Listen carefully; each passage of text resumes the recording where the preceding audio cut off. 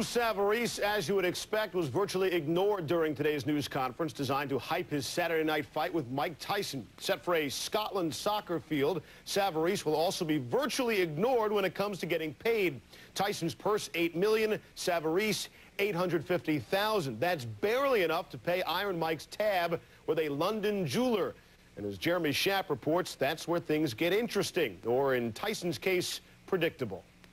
Quoting unnamed sources in Mike Tyson's camp, Scottish newspapers reported that on Monday, Tyson attacked Frank Warren, the man promoting his scheduled fight against Lou Savarese, because Warren hadn't paid a $630,000 jewelry debt Tyson racked up in London in January. Warren spokespeople and Tyson all denied that there had been any incident. Did you knock Frank Warren down? Did you attack him? I've done nothing of the sort. I'm just here to talk about boxing and knocking out Lou Savarese. Do you owe them that money? Listen, can I tell you something? I give 632,000 pounds to a girl I met a week ago. That means nothing to me. But Warren gave the reports added credence by not appearing at the pre-fight press conference, which he had been scheduled to attend. Unfortunately, Mr. Warren is at home right now, dealing with several legal matters. We delayed the press conference so that he might attend, but he has missed the plane, and we needed to get on with the press conference.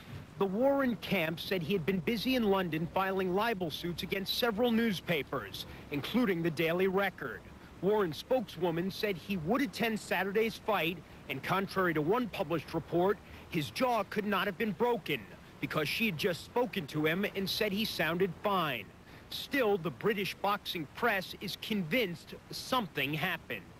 I think there was certainly an incident in that hotel, on that 7th floor of that hotel. What the extent of the incident was, I have no idea. I can only guess. But there was a row, and I think there was a row over the non-payment of the jury bill. And as a result of that row, there's now bad blood between Frank Warren and Mike Tyson. And that is the reason why Warren, he wouldn't have missed an opportunity in being up here to help promote, with 2 days to go, the Tyson-Savarese fight. And that's the key question. Why would a promoter bother with non-pressing legal matters and skip his own press conference when he still has 20,000 tickets to sell? Conspiracy theorists might say that's exactly why he skipped the press conference. How better to drum up interest for a fight many expect to be an easy Tyson victory than to suggest Tyson decked his own promoter.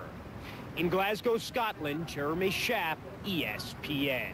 British tabloids, meanwhile, have not had this much fun since John McEnroe calmed down. A lot of them reported today that Mike Tyson beat up the promoter of his scheduled Saturday fight because the man would not pay for $660,000 worth of jewelry Tyson bought during his last trip to England in January. The jeweler is suing Tyson. Promoter Frank Warren, who missed today's news conference, but a spokeswoman said the story is nonsense and that Warren will sue the papers. Tyson denied it too, but he refused to sue anybody. I don't sell crack. What do you say about We would like to relate questions just for I enjoy doing what I do. I enjoy hurting people. That's what I do for a living. That's what all you guys come to watch me hurt people. That's what I like to do. I'm in the hurt business. I really like it a lot. It was in the paper, so it must be true, but this is a boxing story, so there are always two sides. But if true, it would be a most novel way to prep for a prize fight, something along the lines of biting the hand that feeds you, or in Mike Tyson's case, wanting to bite somebody's head off. Sounds like a feeding frenzy. Jeremy Schaap, whose father is also in television, was hungry.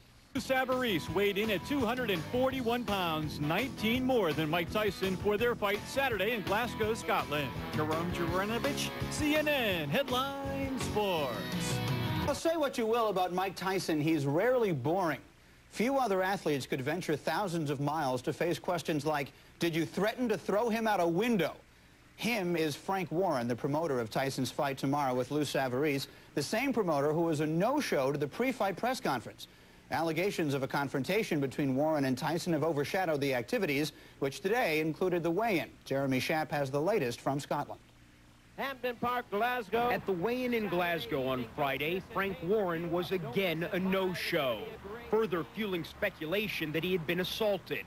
Warren's spokespeople again denied that there had been any incident and said he had still been too busy in London filing lawsuits to make the weigh-in. However, Showtime executive Jay Larkin said Warren would be at the fight. For his part, Lou Savarese, Tyson's opponent, agreed that it was customary for the promoter to attend the pre-fight promotions. Have you ever fought a big fight before without the promoter showing up? Absolutely not. Every promoter's usually there with their banners and trying to get their, get a little press for themselves. I don't know if he really is promoting a fight, because I've never seen the guy. So I don't even know who he is. Really, I've never seen him. Frank Warren, if you're watching, hello, how are you? I'm Lou Savarese. I'm going to be the guy who's fighting Mike Tyson. I don't know. I've never seen him before. Savarese weighed in at a little more than 17 stone, or 241 pounds. Tyson, whose training was interrupted by the death 2 weeks ago of his friend Darryl Baum, weighed in at nearly 16 stone, 222 pounds, 1 pound lighter than he had been prior to his last fight, a 2-round demolition of Julius Francis in January. Are you satisfied with his conditioning? More than satisfied. Because of the death of his friend Darryl, I was concerned that he would be distracted, that other things. He wasn't. He's fully focused, and he's going to knock this guy out. I don't know if we can judge his conditioning by his body. He looks in great shape. He always looks in great shape. You said the other day that you wish you'd had a couple more weeks to prepare. Do you feel differently now? Well, that wasn't preparation physical. That was mental.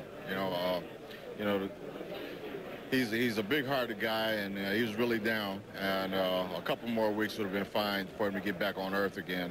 But he's fine now.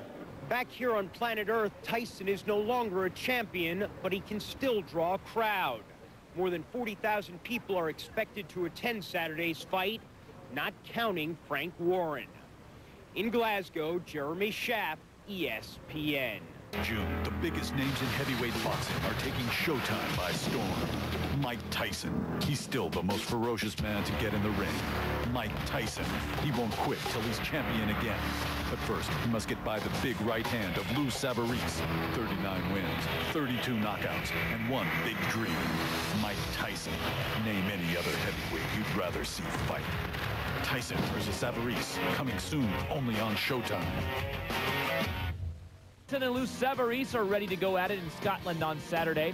The two weighed in on Friday. Tyson checked in at 222 pounds, while Savarese tipped the scales at 241 1/4. June, the biggest names in heavyweight boxing are taking Showtime by storm. Mike Tyson, he's still the most ferocious man to get in the ring. Mike Tyson, he won't quit till he's champion again. But first, he must get by the big right hand of Lou Savarese. 39 wins, 32 knockouts, and one big dream. Mike Tyson. Name any other heavyweight you'd rather see fight. Tyson versus Savarese. Tonight at 9, only on Showtime.